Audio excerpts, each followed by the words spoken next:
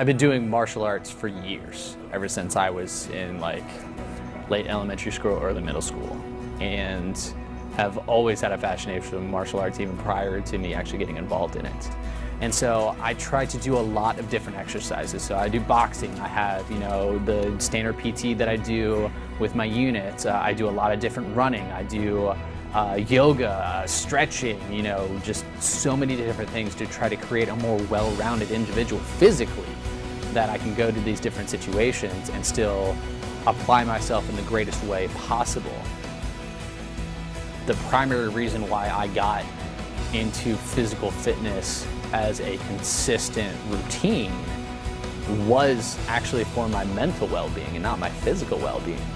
Because I've always been a decently fit individual, you know, slender, tall man.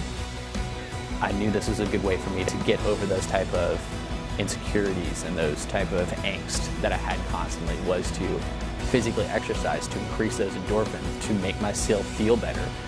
And then the natural secondary benefit to that is that my body's getting stronger. There we go. There we go. Keep it tuck and low, tuck and low.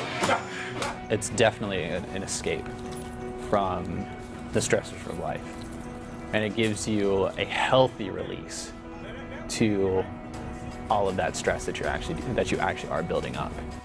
I've been through some low points in my life, a lot of low points, and physical fitness was always something that was able to keep me going.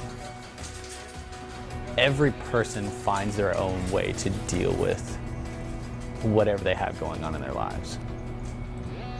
I found out what works for me. I mean, that's a part of the journey of life, is that you have to find out what works for you. You have to figure out what brings you joy and what keeps you mentally and physically capable. And for some people, that's reading books. For some people, that's playing video games. For some people, that's going to the gym. You know, but that individual has to find that. No one can do that for them. Don't view it as like, oh God, I have to go to the gym. View it as a chance to improve yourself. Because if we aren't improving ourselves to, you know, hopefully have one better individual to put out in society, what are we actually doing with our lives?